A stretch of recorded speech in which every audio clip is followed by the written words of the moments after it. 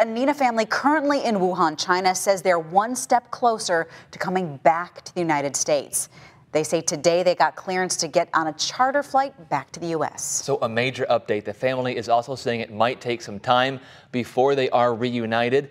NBC 26's Ryan Curry spoke with the family tonight about those next steps. Ryan?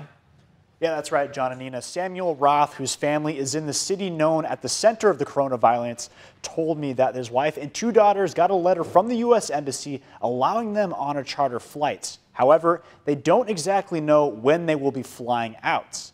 Now, earlier this week, we spoke with him, and he said his family was there visiting relatives. They left at the beginning of the month, but didn't think the virus would be as bad as it is now.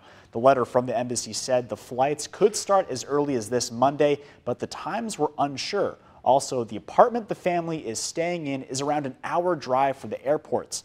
All public transportation has been shut down, so the family currently is trying to find ways to get on the flight. Ross says he remains hopeful, but knows there are a few more hurdles. I mean, it's exciting. It's definitely a step in the right direction, but we still have challenges with getting her from the airport to from the apartment to the airport. There's going to be government checks and checkpoints along the way, health screening. When I probably first see them, I won't be permitted to hug them because they'll be under quarantine. They'll be surrounded by people in hazmat suits, it's kind of surreal.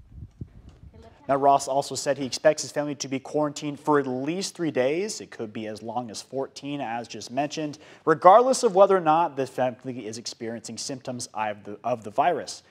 He says his family are safe and not sick. He is happy to have them come home, but knows it will still take some time. Ryan Curry, NBC 26. Keep crossing our